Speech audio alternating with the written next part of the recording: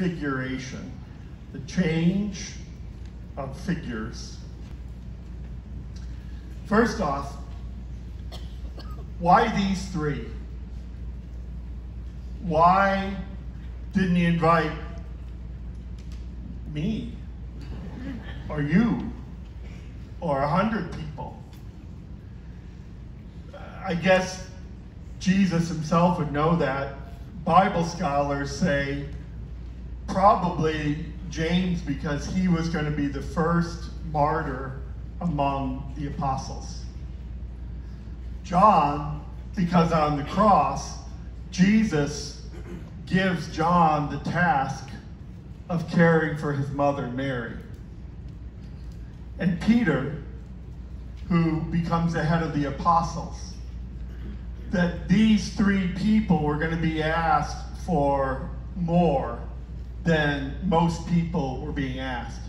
And so that Jesus, in his generosity, was giving them this experience so they would have the courage and the strength to get through some difficult times.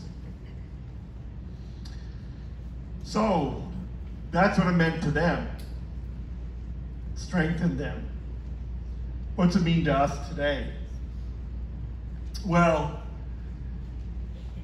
one of the great gifts of my life, and several of us, was the gift of a Christian musician named Rich Mullins. Some of you were there when Rich would grace our church.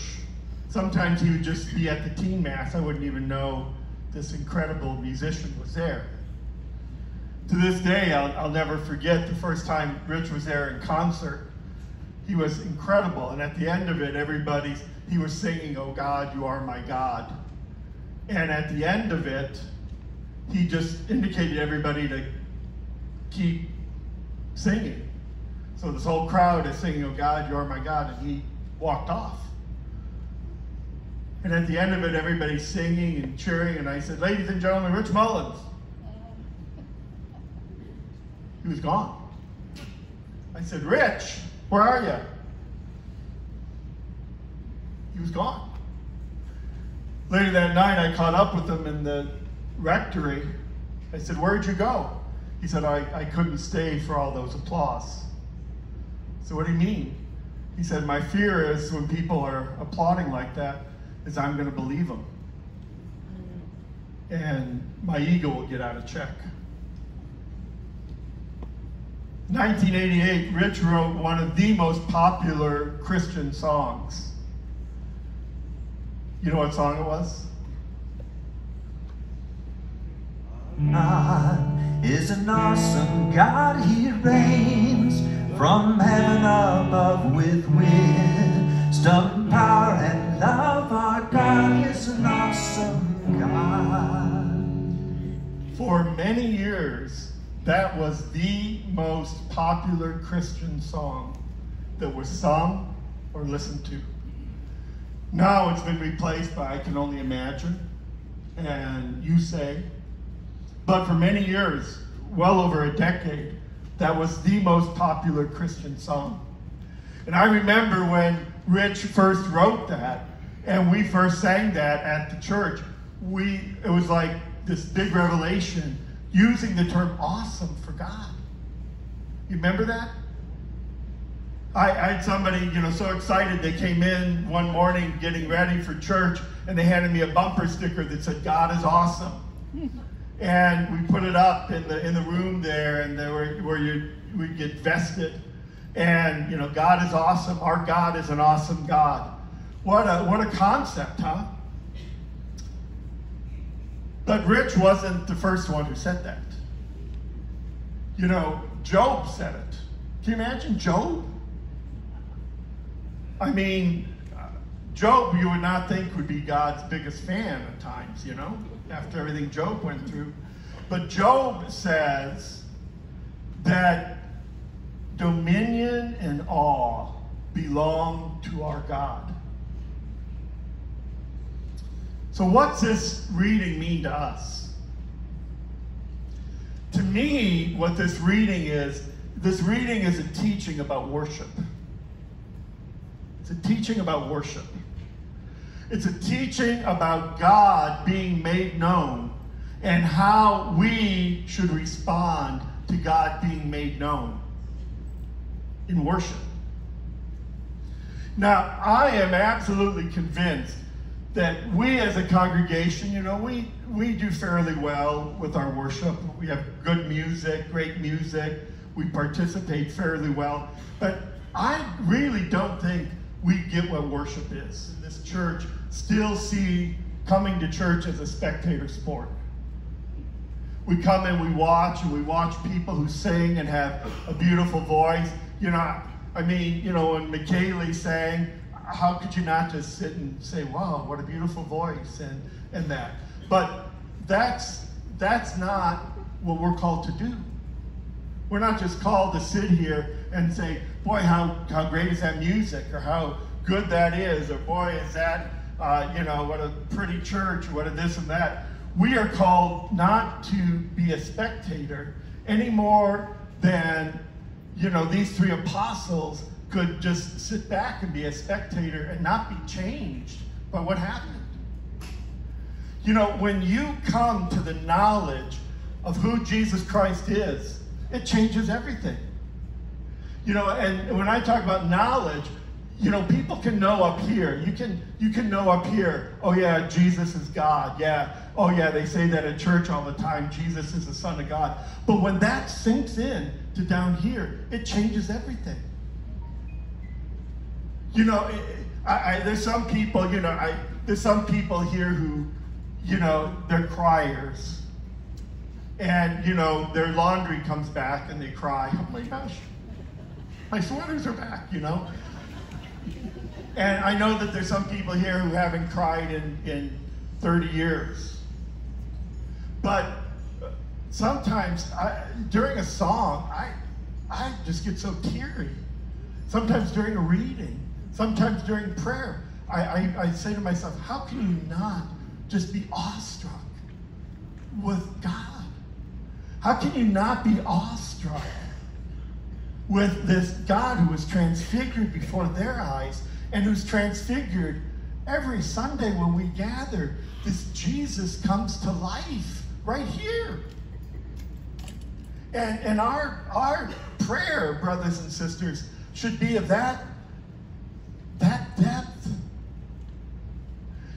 I love this little book by Matt Redman called Face Down. It's several years old, but listen to what he says.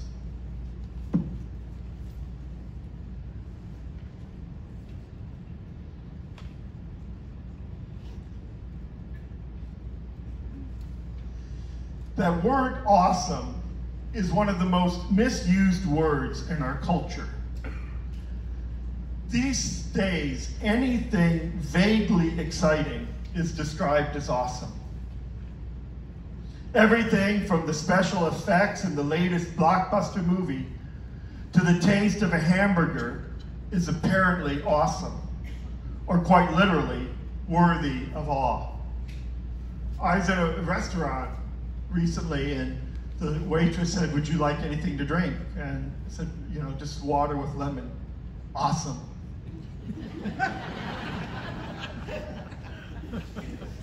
We hear fans tell their celebrity heroes, I'm in awe of you. But this can't be the case either. For if these fans were truly in awe, they would be flat on their faces. The Bible tells us that awe is something that is reserved for God alone. Dominion and awe belong to God. Job says, Job 25:2. We know that honor, praise, and glory and power belong to him. Yet we learn that awe too must be reserved for God alone. So brothers and sisters, I really believe that God intends every Sunday morning when we show up here that this should be a transfiguration experience. That every Sunday morning, that when the Word of God is broken open, Jesus should come alive for us. that every time we sing these songs, that Jesus should come alive for us. And our response to the presence of Jesus should be much like James and John and Peter, and should be, oh my God, how privileged we are to know who Jesus is. How privileged we are to be able to say that we have faith. You know, my best friend in high school, I loved the guy. We were very close. He was a year older than me, but every night we were out playing, throwing football back and forth and talking in the middle of the street. When I went off to the seminary, his mother died. And when I came home, this guy was like a male model. He was handsome, perfectly fit, had no faith. And here I was, a homely seminarian. And I always envied this guy. You know what he said to me? He said, I lay in bed and cried because I have no faith. And all I can do is see my mother decaying in a casket. And I have your faith. Wow. And I was jealous of him. I mean, how privileged we are to come here on Sunday morning and see the glory of God.